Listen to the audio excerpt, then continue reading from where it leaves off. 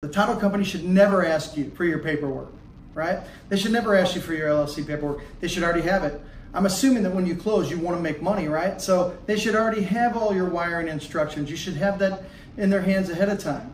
You should also have it to where you have somebody else that's approved with the title company to close deals for you just in case you're out of town or you're on more appointments. You may think a closing's important. It's not. The most important thing is being on an appointment and seller waltzing and closing the deal like an assassin. So all those other things need to be standardized so that you can leverage and literally just rip a hole in your market.